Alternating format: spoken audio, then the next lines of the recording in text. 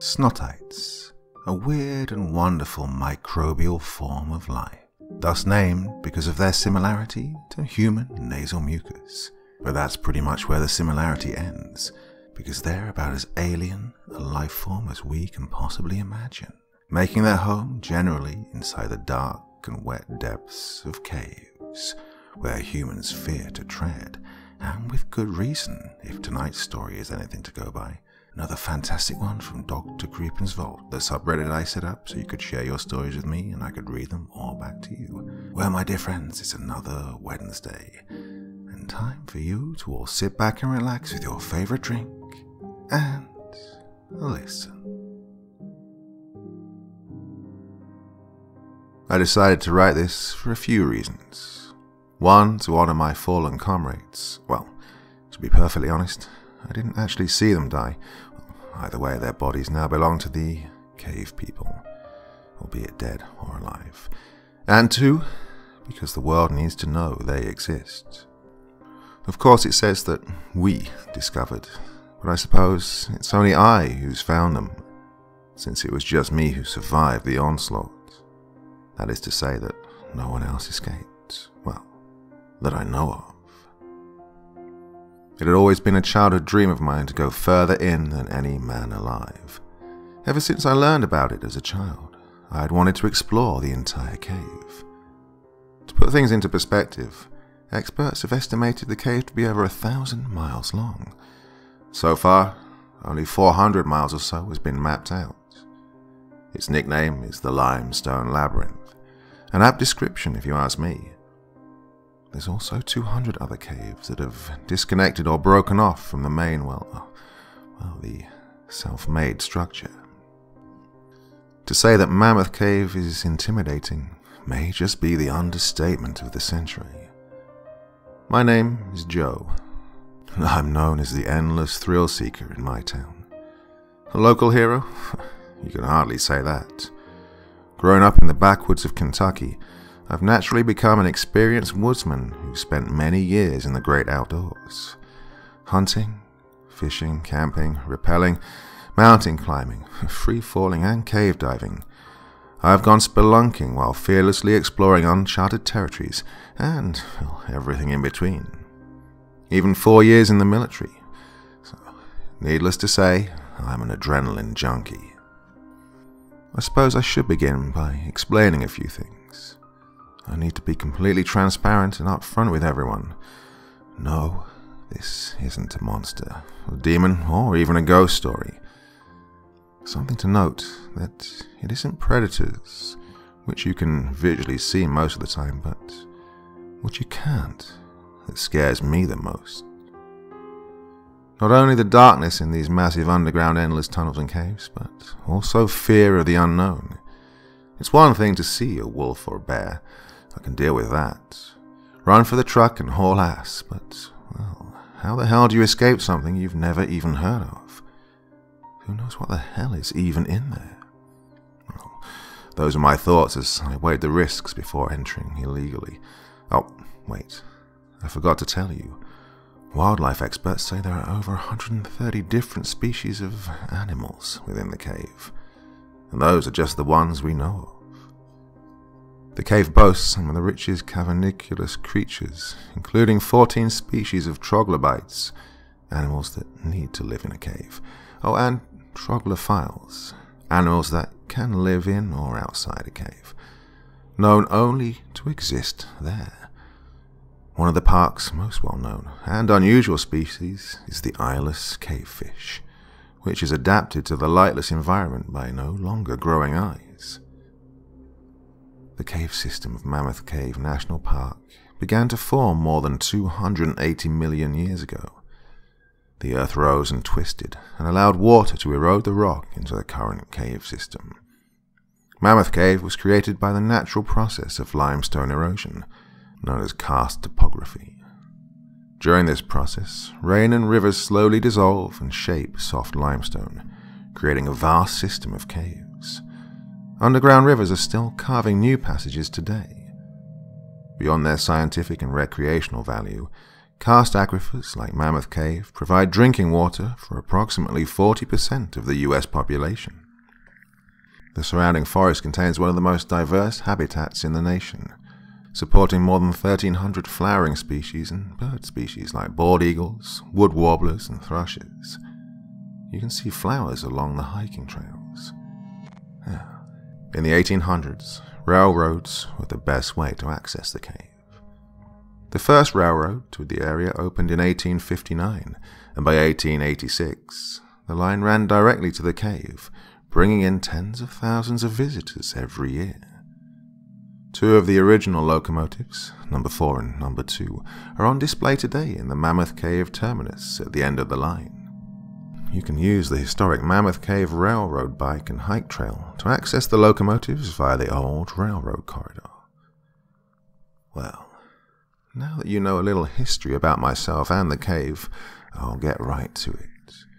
This is simply my tale of the deepest, darkest depths of the largest cave system in the world, and what or who I've encountered. Admittedly, making the biggest mistake of my life, venturing into the unexplored areas. There's a reason we aren't meant to dwell in caves. This is the stuff nightmares are made of. Our group consisted of myself and 3 military buddies, John, Mark, and Tom. John and Mark I've known since we were kids, best friends for years, did everything together. Just a few crazy guys from the backwoods of Kentucky. Nothing too special about us, so to speak. However, Tom, he's the real badass of the group. Older fellow in his 40s. A tough-of-nails kind of guy. Very quiet. One of those really tough-looking, cigarette-smoking, gun-toting lunatics that you just wouldn't want to mess with. He'd never told us the kind of things he'd experienced overseas, and we never asked. Tom would be our guide, being the most experienced in Mammoth Cave of the group. The 4 of us spent weeks preparing for this expedition, saved up money, took off from work, gathered all the supplies and gear necessary, packed clothes, though packing lightly. Many portions of the cave are so small you have to crawl around or simply suck in your fat gut to fit through the narrow paths. The walls close in so tight you can barely breathe in some places. For the most part, almost all caves tend to stay at a reasonable 52 degrees Fahrenheit. That's 11 degrees Celsius for all you foreigners. So we wear long-sleeve shirts and cargo pants, naturally. Everyone checked to make sure they had extra flashlights, knives, backup batteries, climbing equipment, ropes, and more. Hell, I even packed some waterproof matches, just in case. Tom, being the over-prepared guy he is, never leaves home without his beloved .45 caliber M1911, used by the US military for decades. A very tough and durable weapon, to be sure. After feeling as though we were all ready to make the trip, the truck was loaded up with all our gear and 4 adventurous, crazy bastards looking for the next thrill. Fortunately, it's a 4-door truck with a 6-foot bed and plenty of space. "Son, do you even know where the hell you're going?" Tom says with a cigarette in his mouth, ashes falling onto his bare skin. He doesn't even flinch. "Nope, not exactly, Tom. Just then the driver's side door flings open as I am forcefully tossed from my seat. "Hey, it's my truck, you asshole," I yell with confidence, thrusting my chest forward and chin up high. "Yep, and I'm driving. Got a problem? Then move me," Tom says as he flicks a cigarette in my face. John and Mark both look at me with a kind of, "Hey, what do you want us to do?" expression, but only stand and watch. With a deep sigh, I exhale. I accept defeat as I whimper and open the door to the back seat, murmuring to myself while doing so. Sitting behind Tom, looking at the rope in my lap, just thinking, hey, what if I just wrap this around? Damn. Sorry, off to a bad start here. Really need to get out of my own head sometimes. Right, So, back to our adventure. Tom starts my truck. The engine roars loudly and the exhaust is fired up. Yep, it's one of those 80s trucks with no catalytic converter. A 3-inch straight pipe all the way from the headers at the engine to the muffler, which doesn't really muffle all that much. It's just loud, okay? Take my word for it. Well, Tom hits the gas pedal, revving the engine, then shifting into drive. Forward the truck moves, shaking violently as the terrain is rough in the mountains.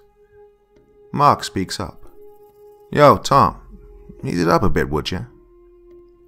Tom doesn't say a word, adjusting the rearview mirror, glaring directly at Mark sitting next to me. If I didn't know any better, I'd say he was looking into his soul. The rest of us appear puzzled, looking at one another, thinking, Tom seems a bit off today, though we say nothing. Damn it, I lost my dog in the woods today. Took him for a hike. Spent all morning looking for the bastard. Thor never came home, Tom said while staring at the rocky roads ahead. The silence in the truck remains, only hearing the truck's engine continuing to rumble as the gravel road is shooting small rocks from the tires and sounds of nature from the wilderness around us. Moments pass. Mark taps Tom on the shoulder. "Hey, sorry, man. Maybe he'll come home by the time we get back," Mark says with assurance. Everyone else speaks in unison. "Yeah," saying cheerfully. Tom doesn't say a word and looks out the window at a deer scurrying off into the woods. The trip to get there is a few more hours of banter, laughing and joking, eating beef jerky and smashing a few cold ones along the way. Maybe not the brightest idea, but if you have time to think, you have time to drink. Am I right? We're almost there. Hope you boys brought your Cub Scout badges. You're about to see some serious shit, Tom says as he throws his final cigarette from the truck. Each of us looking at one another, smiling like, "Oh yeah, sure," mockingly. Departing the truck and grabbing our gear, we park far in the woods. You see, you can take tours of small lengths of the cave itself to get a glimpse of what it's like. However, we're venturing into a more unknown entrance. It's still midday and the sun is out. Tom leads the way. We begin hiking to our final destination. All along the unmarked trail, I tie little red banners with reflectors on small trees to hopefully be able to use these to find our way back to the truck for the journey home. Tom looks down, holding a paper hand-drawn map. He stops and points. "That way," saying as he commands us. I veer in John's direction with an unsure expression on my face, signaling, "Is he sure?" Along the hike, we're met by several creatures of the forest, including squirrels, birds, deer, and even a black bear. Undeterred, we push forward and reach a large opening in the ground. It's so dark, you can't see anything but the walls for a few feet, using only the sunlight that's slowly darkening. This is it, boys. Tie a rope around that tree. We go in here, Tom says while pointing down into the depths of hell. Each man gears up and slowly rappels down the rope hanging over 100 feet deep. 4 LED headlamps are on, brightly looking in every direction, almost like how you see spotlights in the sky. On the way down, the massive and seemingly dark hole, I can feel it getting colder. The walls are wet and slick. Our footwear are weatherproof, tactical Magnum boots with slip resistance and extra ankle support for climbing. Finally, my feet touch solid ground as I unhook myself from the rope. Reaching for the 3-cell police-style mag light attached to my belt, I shine it upwards. I can see the top of the hole with this particular flashlight. The distance range for the mag light is roughly 450 yards. It's about 411 meters. John beckons for me to follow, as Tom has already begun his trek forward into the cave. This path is open widely for as far forward as we can see. Looking upwards, you'll see stalactite formations hanging from the ceiling. Some rooms are as large as an auditorium. Our headlamps are currently what give us illumination. Placing my 3-cell maglite back into its holster, we move forward. Walking carelessly for roughly 2 to 3 miles, we reach a portion of the cave which changes drastically.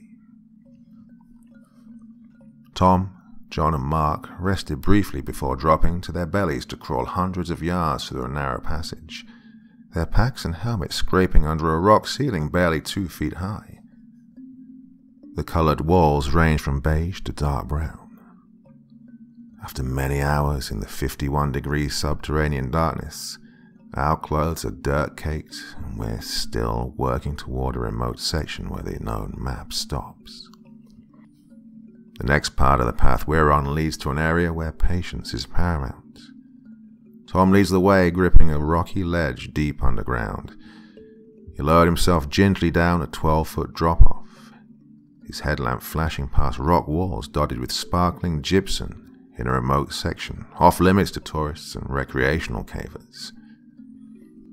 There were 8-inch ledges we had to walk slowly across, using only our gloves to grip onto certain dips in the cave walls. Eventually reaching a somewhat normal path again, where we could walk upright, we're led deeper and deeper into the dark depths, or so I thought. Mark says he sees light coming from up ahead. Our group moves towards it cautiously. There's another entrance Tom has led us to that was partly developed for tours before it was abandoned during World War II. Steep steps descended through rock and into a trail filled with cave crickets, which eventually gave way to areas of rockfall, caverns, and drop-offs. Crunching in the silence, our trek took us past broken oil lamps, abandoned shoes, and rusted sardine tins from the 1930s and 40s. Footprints made decades ago were still frozen in the dust, as if on the moon. In one spot, ancient shark teeth were embedded in the wall. You could even say we found a place that's frozen in time. By late evening, our group had hiked, climbed and crawled through rock piles, small passages, soaring domes and drop-offs in a section called New Discovery, dubbed that in the 1930s. We passed pools with translucent crayfish and walls plastered with gypsum blooms that looked like flowers. Several times we spotted passages that hadn't been explored, making notes for future trips. During breaks, we sat in the dust and rocks, eating candy bars and canned sausages and trading stories about cave trips and war stories from our time in the military. At this point, we're quite deep within the cave. John pulls me aside to tell me that an hour ago, he swore he saw a creature standing over 8 feet tall, with 4 arms, stray long hairs hanging from the back of its head. He was terrified and, well, I believed him. I've no idea how we didn't notice the change in him. Well, of course, he is always so quiet. It can be hard to notice, I suppose. So I urged Tom over to have John tell him everything he's seen. There's a very loud, low-pitched growl, which we hear very audibly. The roars grow louder with each passing moment. Tom instructs us to shut off our headlamps. A slight miscalculation on our part. A few of us thought the darkness would aid us in this situation. Our mistake was thinking the dark was our friend. What we didn't realize is that we merely adopted the darkness. These creatures, or cave people, were born in it. I can feel the ground of the cave vibrate violently as we're quickly surrounded by yelling and screaming from an unknown language. Tom lets out a deathly scream. I can hear him fighting for his life. John turns on his headlamp. I grab my 3-cell maglite, shining it in the direction of the struggle. There, before us, stands a massive being with 4 arms, with a strange-shaped head, almost cone-shaped. and I see Tom damn near being squeezed to death. He reaches for his gun and fires twice into the torso of the being strangling him. It drops Tom and retreats. Now, all of our lights are on, and we make a run for it, moving as quickly as possible. Myself, John, and Mark run as if we're being hunted. At this point, I think it's fair to say that we are. Winded and sore, Mark stops to regain his composure and takes a breath. "Where's Tom at? Wasn't he right behind us?" Mark asks, unsure of what had happened. Looking around, we see no sign of him, as the three of us discuss the risk-reward factor of going back for him. "Well, they're sure as hell hostile, and the only gun in this cave is half a mile back that way," John says. "Yeah, but he was our only guide, and a dear friend. I say we go back for him. Plus, we have no idea where we are, or which way's out," I say, unconvincingly. After a few more moments of arguing and pleading our cases, we're soon interrupted by that same terrifying loud growl. "Shit. Come on, let's go," Mark yells. Though we're moving at rapid speeds, I can hear more footsteps closing in all around us. Mark is in front of me, and John behind in the last position. I see Mark hit a wall, only it wasn't a cave wall. Rather, another cave person creature. He fell to the ground. The creature leans down and grabs him, lifting him only using two of its arms. The other two arms strike down on Mark's face. I see his head fall forward into the creature's chest. It looks down at me and smiles. John and I turn and flee immediately in the opposite direction. We tremble in fear at the sight of these beast-like people. The ground of the cave is uneven, and the terrain is quite rough. John falls face first, hitting his chest on the solid floor. I stop to help him up as he struggles to free his foot from a hole. The same cries are heard in the area we ran from before. John is still stuck, and his boot is lodged tightly. He yells for me to run and leave him. After moments of attempting to cut his boot off, I see the same creature from before approaching. I blind it with my maglite as it screeches loudly, swiping at nothing. It falls to the ground and hurls a large rock at me, soon finding John on the ground. He also attempts to blind the towering creature kneeling above him. He grabs John lying on the ground nearby and starts to gnaw on him, biting his leg clean off. This damn thing is so strong. I knew immediately I stood no chance in a fight against it. Once more, John yells in agony and demands I run like hell, tossing me the hand-drawn map which Tom had held earlier. I take off running again at full speed, in horror, as I hear my best friend being torn limb from limb, helplessly. His screams will be with me forever. I ran for what felt like hours. I went up and down the cavern. Eventually, I slept in a very low-ceilinged room that I was certain they could not reach me in. Their bodies were far too large. The cave grew quiet. I heard only crickets and my heavy breathing as I slowly crept into a restless sleep. My head lay on my pack. After some time, I felt water dripping onto my face. I woke up to a dim light on my flashlight. Tapping on it, trying to bring back illumination, it dies completely. Apparently I'd left my maglite on by mistake. There's also a cave salamander on my chest, which is multicolored. While running, I'd lost most of my supplies. I still have rope, matches, food and water. My headlamp still works for now. My extra batteries must have fallen out during my retreat. I'm still wearing a compass on my wristwatch, which evidently is not as waterproof as it's advertised. Oh, wait, never mind. The watch is actually now broken and cracked, but the compass appears to still be functional. All I have for now as a guide is this crudely drawn map and compass, while deep, deep underground.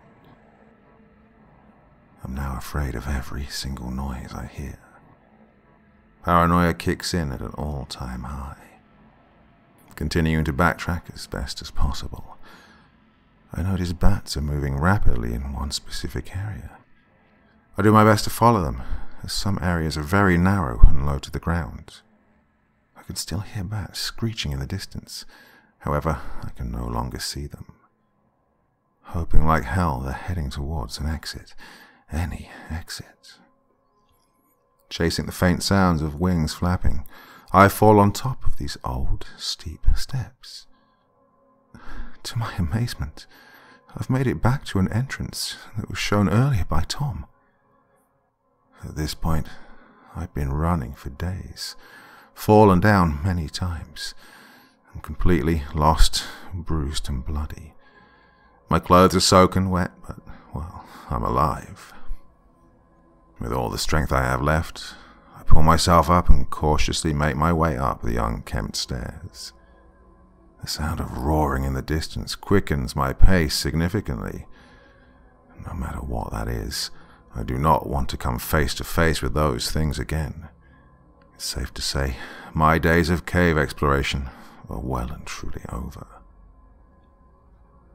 I'm out of the deep, dark abyss, now in the forest, once again lost, but on familiar territory, land. I can see a stream of water nearby, thinking to myself that, well, I'm all out of water. I grab my canteen, I lean over and take a drink of the clear, blue spring water that I hope is clean and not contaminated by giardiacysts and cryptosporidium oocysts, which can cause diarrhea or much worse. Then I begin dunking my canteen under the water, filling it up, sitting for a break and taking a breather. I observe the area around me and begin to notice the stream is flowing rapidly. I quickly remembered from my time in the wilderness to follow water leading downstream. Eventually, it will lead to a river or even civilization. After gulping down as much water as my body can hold, I begin following the waterway. Traveling for hours, I reach a clearing and what looks to be some type of structure. I try to yell out for help, but my vocal cords are damaged. I can barely even speak. In this moment, I'm grateful for that fact, because I have now reached an entire colony of these cave people. Dozens of them are moving about, some gathering wood. They're speaking to each other with their hand movements mostly, and some grunting. I saw one completely rip a small tree from its roots in the ground and walk away with it under one arm. My mouth drops, and I gasped quietly upon seeing so many of them. Just then, an idea occurs to me. Maybe they aren't violent people as I previously thought, although I am pretty sure they killed my friends. But we were intruding in their home. I mean, if someone broke into my house, I'd shoot them, no question about it. That being said, I'm not risking certain death by confronting these giants. From a good distance, I continued to watch them for days, studying them. In my pack I have a paper and pen. I wrote down notes, as much as I could. Here are some of the things that I transcribed. Day 1. I saw a smaller giant-like cave person join the group. It looked oddly different than the others, and spoke more audibly than the rest. The smaller ones collect berries and hunt smaller animals, vermin and such. Day 2. The giants seem to have some intelligence about them, as they're using tools and building structures out in the forest. I saw Tom dragged from the cave opening, and the creatures shrieking and yelling when they saw him. I covered my mouth as I saw Tom barely breathing. One of them carried him back inside as the others were flailing their arms violently at Tom. I never saw him again after that. Day 3. The smaller giant cave people sleep outside the caves, while the larger ones live deep within. They hunt only at night and, well, work during the day, so to speak. Their skin is light brown toned. That's the best I can describe it. Day 4. Well, it seems as though they can't hear very well, which is why they don't talk or grunt a whole lot. So that explains the body language and rapid hand movements. I just saw a smaller cave person point in my direction. Day 5. I left the area. I couldn't risk being caught again. My location had been compromised, and I have nothing left to eat. Retreating is the only option left at this point. I can only imagine what would happen if I were captured as well. Day 6. I take a very long way around the colony of giants. Along the way I caught and ate a wild animal. Not my proudest moment. But screw you. I may die if I don't get some nutrition in me soon. I don't know what day it is anymore. If the cave goes on for 1,000 miles, there's no way of telling how long these woods go on for. My compass has failed now. I've tried following the northern star, checking the trees for moss. I thought the cave system was bad. Now I know. It's an ironic habit of human beings to run faster when we've lost our way. Here I am, deep in the forest with barely anything. This may seem counterproductive, but I move only at night, as the days are too hot. Many nights come and go, and I think I can see a mountain in the distance. If I can reach the top, maybe I can see a landmark to head towards, with some luck. Maybe even a home. I rest every chance I get, as my body is weak, taking every opportunity to fill up my canteen once more, still afraid of every noise I hear. Leaves rustling and branches breaking at any time at night. My own over-exaggerated movements sometimes startle me. I begin to slowly venture towards the mountain in the distance, traveling for a few more days now. I collapse to the ground and pass out from pure exhaustion. No idea how long I'm out for, but I'm awakened again and completely disoriented while being entirely doused in water. Frantically sitting up, I see 2 men with rifles standing around. One is looking down at me. "Hey, this son of a bitch ain't dead," one man says. The other man turns to face me. "Well, I'll be damned." The larger man bellows out, with an accent even I can barely understand. "Where am I?" I ask weakly. The first man laughs and says, "You're a long way from home, son. Here, let's get you up." The 2 men carry me to an all-terrain vehicle and lay me down next to a dead deer in the back of the 4-wheeler, which I assume they recently just caught and plan to eat. God, hope I'm not next. The trails are bumpy, but somehow I fall asleep on top of the deer. When I come to, I see a barn, a farmhouse, and 2 double-wide trailers, with tons of farm animals frolicking about in the pasture. Eventually, the men guide me to a shack where a young woman nurses me back to health and takes me to the local sheriff's department, where I get in touch with family, and a deputy takes me to the local bus station. I relax and look back on the last few weeks as I make my way back home. Whew. I'm forever grateful to that random redneck family who saved my life. I wish I had a chance to thank you, but quite frankly, I still don't know where I was, or who you are. Well, if if you ever travel to Kentucky and want to tour our caves, please be careful.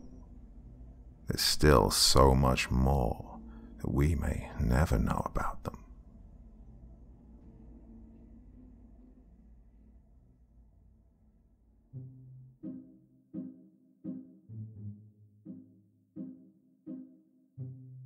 So I'm really delighted to do another story by a bearded veteran there. First for quite a while.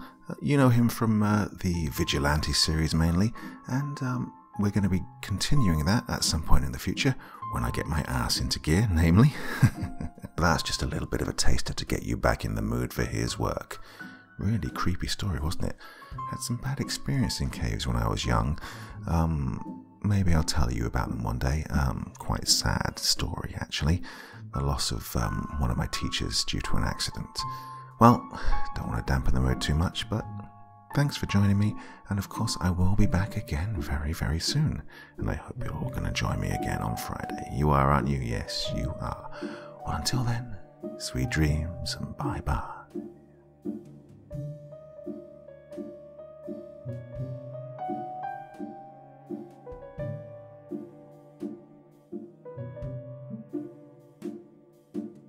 Thank you so much for choosing to spend your time listening to me.